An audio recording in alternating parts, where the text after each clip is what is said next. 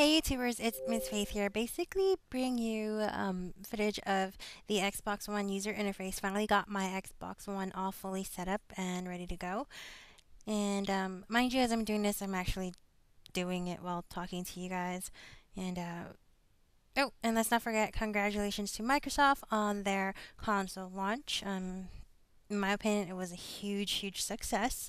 So yeah, this is basically Ms. Faith, yours truly, on the Xbox One, getting started.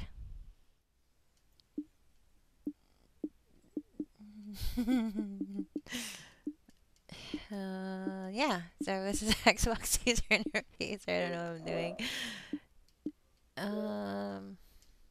Yeah, let's go here. We'll out. I got a message though. Let's see. Wow. Well, I guess I'll have to go to 360 later to listen to that. Ooh, there we go. Why is mine appear offline? Oh.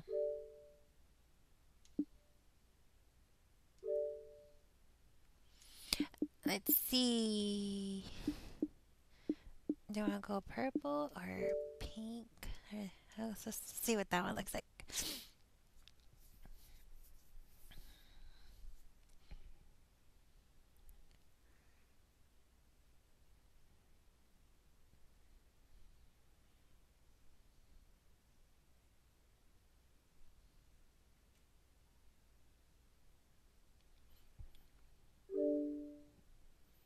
Oh my god, quit doing to me.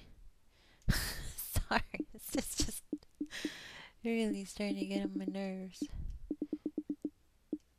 Ooh, let's see what they have here. Some weird pictures. Let's go back.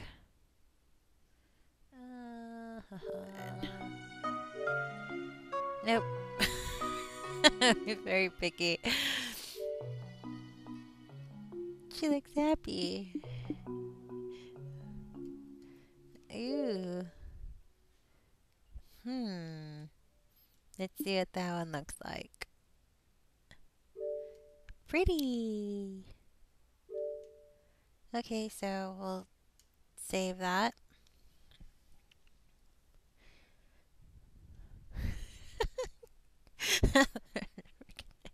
Messing around on this thing, I don't know, whatever. Doing. Whoa, it's bright and pink. Oh, and it shows me the feed, of course, what everybody's doing, which is pretty cool. And what it appears, okay, so kind of reminds me of the PS4 where you have the game feeds too on there, so